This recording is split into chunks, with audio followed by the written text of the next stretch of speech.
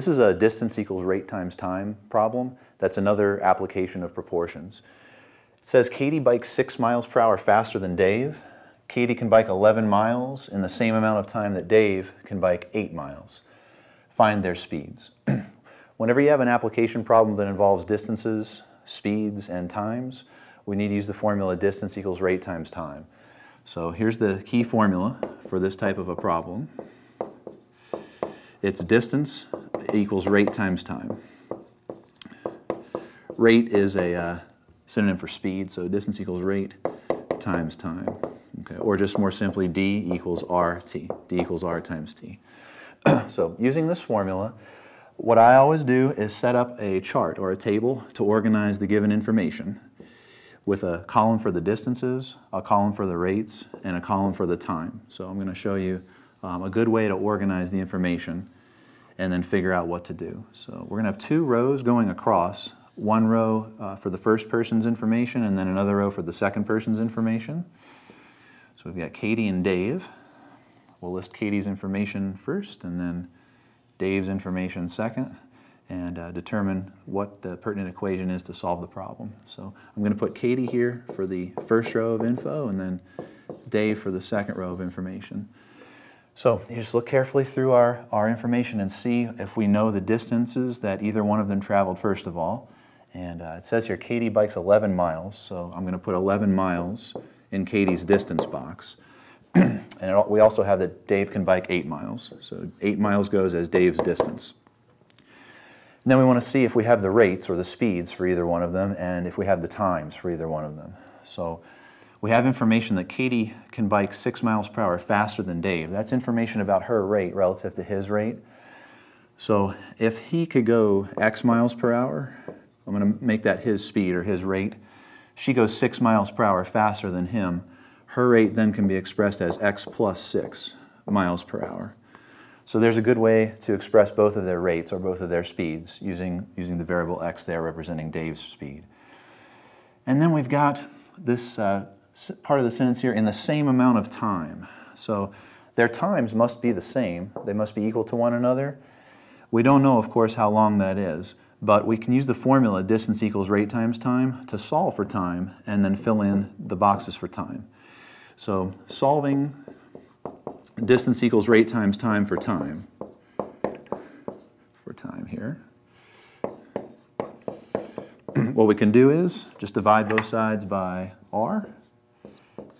The r's cancel on the right-hand side, and it's going to be time is equal to the distance divided by the rate. So each person's time can be expressed as the person's distance divided by their rate.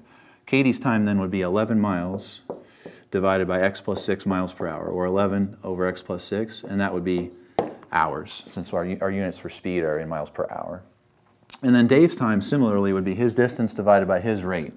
So his time is going to be his distance, 8 miles, divided by his rate, which is x miles per hour, and the units on time here are hours. We've now got an expression for both of their times. And since the problem says in the same time they can travel each of those distances, what that means is the times are equal. So there's our equation. Just take the first time there, 11 over x plus 6, and set it equal to the second time, which is 8 over x. Okay. To solve this equation then, we've got to first of all clear the fractions by multiplying both sides by x plus 6 and x. So I'm going to show that I'm multiplying on both sides here by both denominators. I'm going to take 11 over x plus 6 and show that I'm multiplying it by x and x plus 6. This is in order to clear both denominators, to clear the fractions. And then on the right-hand side, we're taking 8 over x and multiplying it by x times x plus 6 to clear both fractions.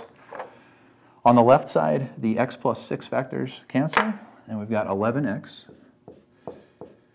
And then on the right side, the x factors cancel each other out. And then the 8 gets distributed through the parentheses, and that's going to become 8x plus 48. From here then, we need to collect the x terms on the left. That can be done by subtracting 8x from both sides. 11x subtract 8x is 3x. So we've got 3x is equal to 48. And then to finish it up, we can divide both sides by 3. X therefore equals 48 divided by 3, which is 16. So 16, consulting our table here, is 16 miles per hour. That's Dave's rate. So therefore, we've got Dave's speed. Speed and rate mean the same thing. So Dave's speed is 16 miles per hour. And then to answer the question, find their speeds, we have half of the answer. The other person, Katie here, her speed is x plus 6. So if we plug in, if we substitute 16 for x right there, 16 plus 6 miles per hour. 16 plus 6 miles per hour, which is 22 miles per hour. So 22 miles per hour, that's for Katie. And then 16 miles per hour, that is for Dave. And we've solved for both of their speeds. Okay, so with a distance equals rate times time application, I would suggest that you make a table or a chart here, and then use 2 of your columns that you have completely filled in to fill in the 3rd column, utilizing the formula. Solve for whichever variable you need. Set up your equation, do whatever you need to do to both sides, solve for your variable, and then answer the question. Make sure you answer the question that is in the original problem.